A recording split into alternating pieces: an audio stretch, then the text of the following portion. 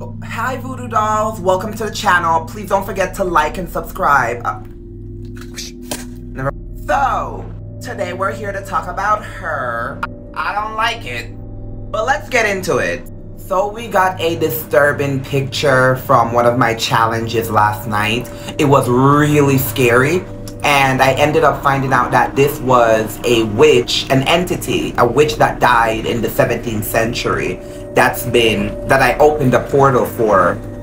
I didn't realize I was doing it, but I was astral projecting while I was doing this, and it was 2 years ago when she started to haunt me and strangle me in my sleep. The picture we got of her last night was her standing behind me. This is it. Where's the picture? So if you look closely, pause, rewind, and boom, there you go. That is very disturbing. So I also have a video, but I'll show it soon. I didn't want to show the video because the video is really creepy, the way how she snuck up behind me and attacked me. But just know that if you're like easy to be scared, please don't watch this video that I'm about to show. Don't watch it! I'm just kidding, bestie. You can watch it, but don't have nightmares.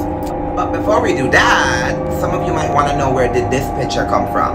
So like I was saying, I used to astral project while I was sleeping and didn't know how I was astral projecting before I mastered astral projection, of course. Some of you might be wondering, what is he talking about? Look up on Google or whatever site you find truthful, OBE.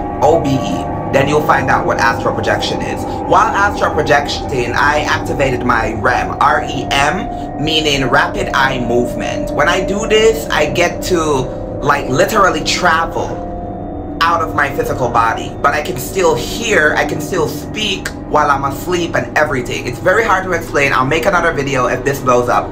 So basically, I saw this woman with a basket standing as a shadow on the wall while I was projecting. I was jumping from roof to roof, and then I saw this person. They wanted me to worship them. I told them, no, I can't worship you. And basically they got mad, jumped in my bed, and almost blacked me out. I felt myself sinking. But hey, here's a video of her from last night. If you scare easily, please don't watch the video.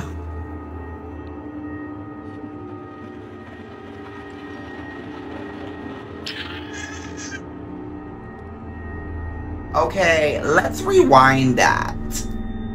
Slowly.